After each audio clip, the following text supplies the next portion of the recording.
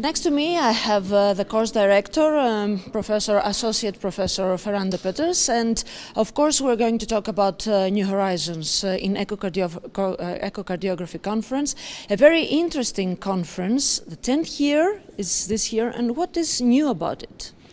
Well, I think the major things that are new for this year is firstly the attendance. We've grown to over 200 delegates. And I think the second thing is that the composition of the delegates is very interesting. This year, in particular, we've had a lot of delegates from the rest of Africa. We have more than 40 delegates who have come from the rest of Africa attending the course. We've also had delegates from Europe, from the Middle East. So the international attendance is definitely a new development and one that we are very excited about. I think the second development is the fact that there's a lot of young people, both sonographers and cardiologists, who now come here.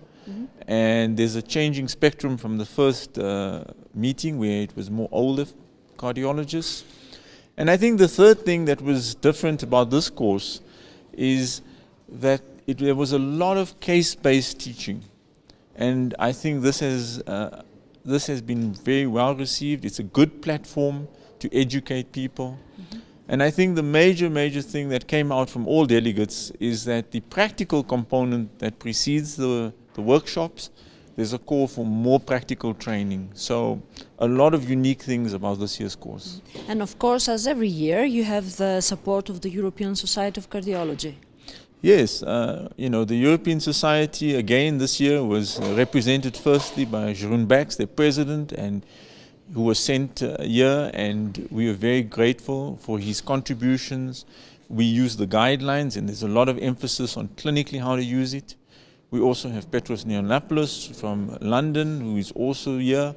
And I think the important thing is that the contribution of Europe to this meeting is really in the form of sharing expertise, and this is vital in this part of the world.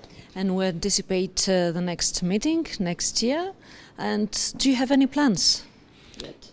Yes, I think the plans undoubtedly is to try to increase the participation of people in this course, not just in attendance at the lectures, but we do want to use media in the form of perhaps internet and companies like yours, live media.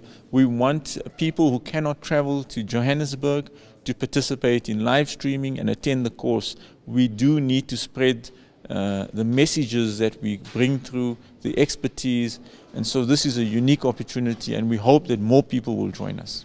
And we want to thank you also for the opportunity that you give us to be able to help you in this and widespread the conference throughout Africa, and for you to fulfill your plans. Thank you very much. Thank you very much.